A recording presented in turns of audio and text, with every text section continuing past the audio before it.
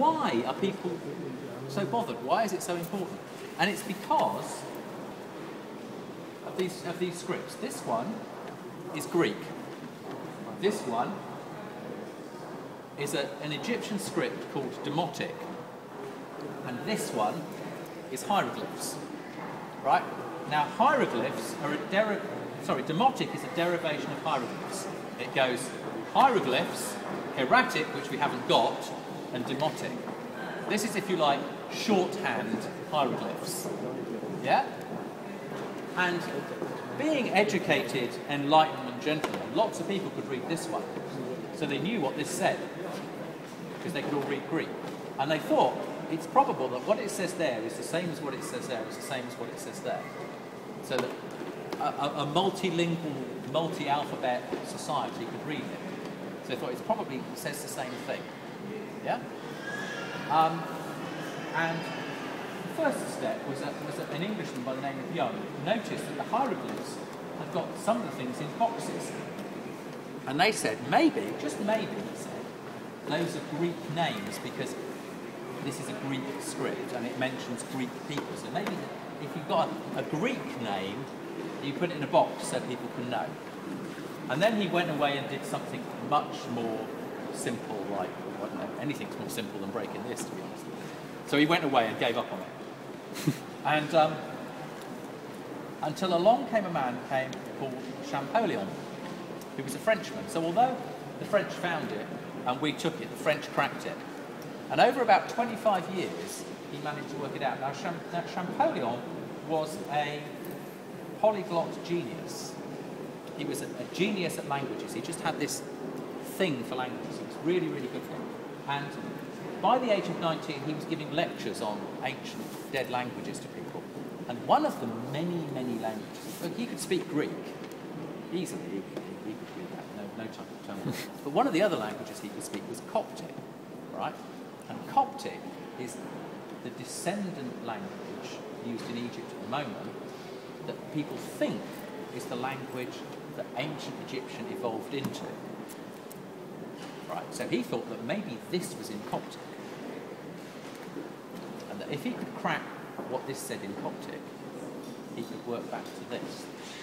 So what that is like saying is, I speak fluent Spanish, therefore I can read Latin.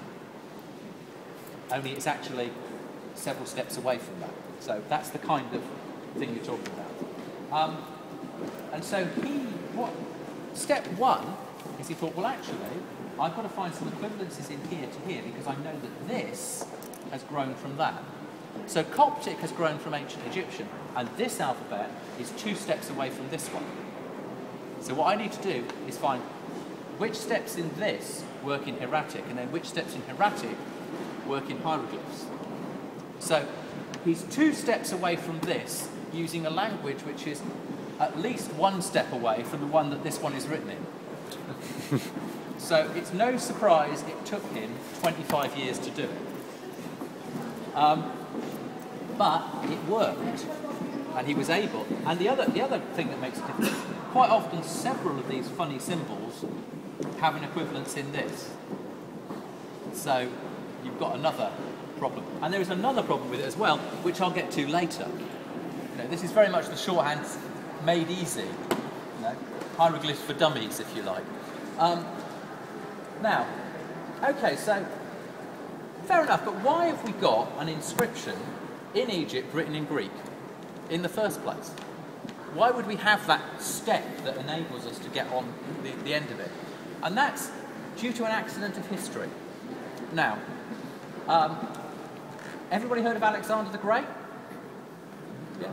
Alexander the Great, about 342, somewhere around there BC, explodes out of Greece, which his father's captured for him, defeats the Persian Empire, heads further on, captures Egypt, goes way across, captures Afghanistan, goes across the Hindu Kush and into northern India, where he meets an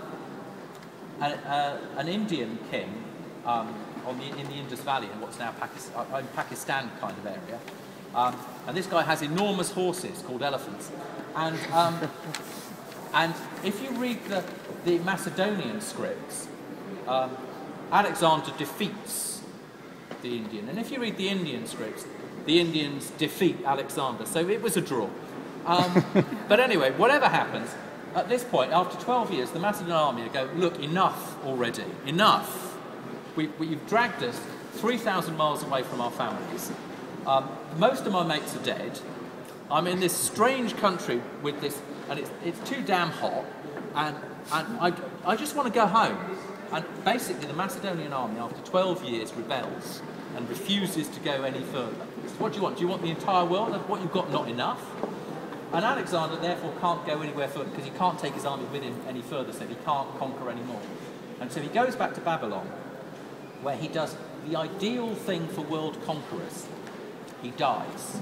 It's massively important, if you are going to be a world conqueror, that you die at the point that you've gained your empire before all the problems of having your empire become manifest.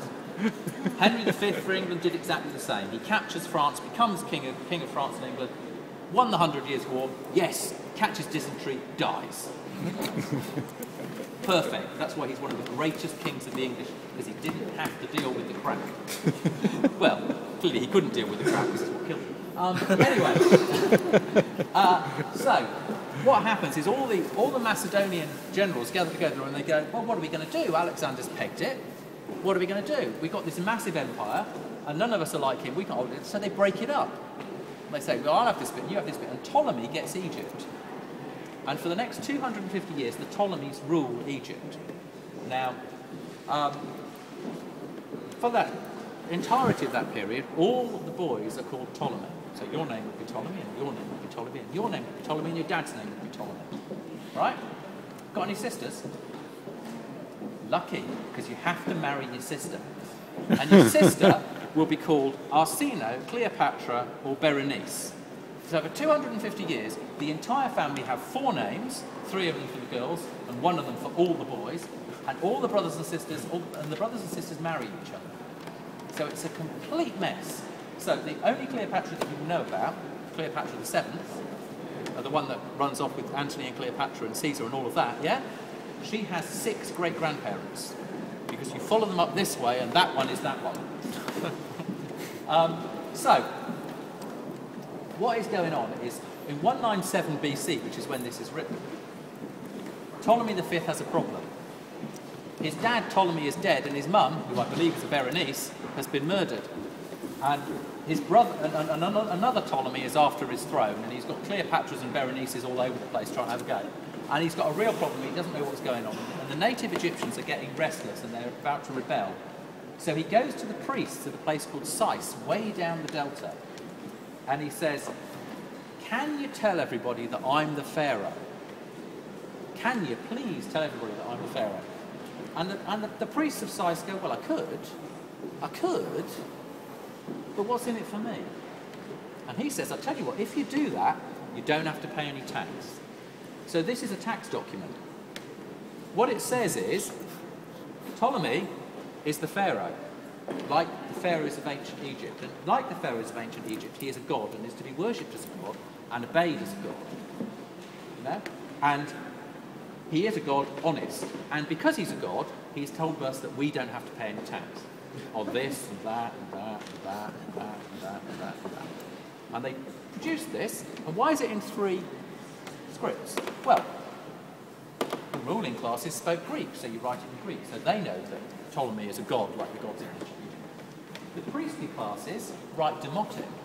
They're Egyptian, so they write in Coptic, and the alphabet for Coptic is this one.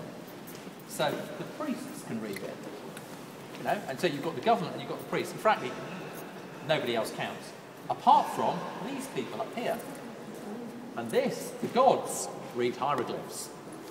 And at this stage, only, you know, not many people write Greek, even less people write Demotic, because only the priests write Demotic, because only they're the people that are educated to write. And only a tiny subset of the priests can write in hieroglyphs. So basically, it says the same thing 3 times, because it tells the gods that, yes, Ptolemy is a god right there.